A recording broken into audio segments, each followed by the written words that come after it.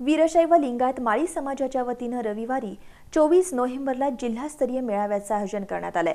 आमदार चंद्रकांत जाधव यांच्या अध्यक्षतेखाली होणाऱ्या या मेळाव्याचं उद्घाटन आमदार ऋतुराज पाटील यांच्या हस्ते होणार आहे। माळी समाजाचे अध्यक्ष अशोक माळी यांनी ही माहिती दिली।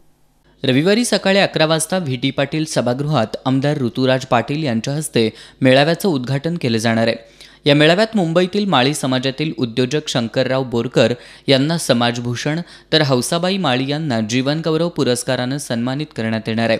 मेळाव्याला जिल्ह्यातील वीरशैव लिंगायत माळी समाजातील बंधू भगिनींनी मोठ्या संख्येने उपस्थित राहावं असं आवाहन अध्यक्ष अशोक माळी यांनी केलंय।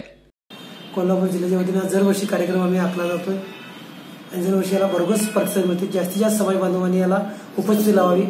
यावेळी उपाध्यक्ष संतोष माळी, बाळासाहेब माळी, महादेव माळी, तानाजी माळी, संभाजी माळी, राहुल माळी आदी उपस्थित होते।